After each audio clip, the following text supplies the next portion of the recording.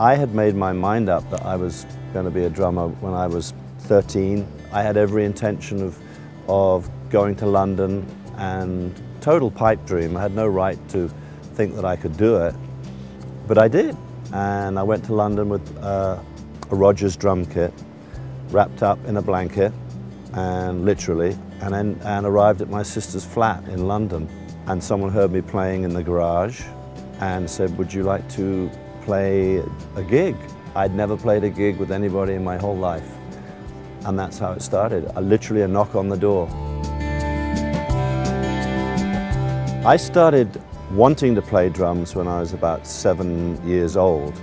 I don't really know why, probably because I couldn't do anything else. I was terrible at school. So I started banging around, listening to music, and literally started hitting leather pieces of furniture and tins and the usual story. And I loved it.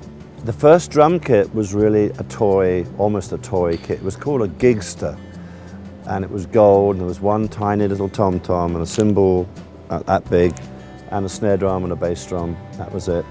I didn't have a seat for it, so I always used to sit on the side of the sofa, making a nuisance of myself in the living room. I was blessed with being with really high caliber players. Peter Green, John McVie, they came from the school, so I learned to do the right thing very quickly, and the right thing is to listen. And then I just started really loving tom-tom signatures and stuff, but I changed things up a bit and really enjoyed getting into selections of cymbals. I started using a lot of mallets in the early days with Peter Green in the first incarnation of Fleetwood Mac. Songs like Albatross, which was our first instrumental #1 hit.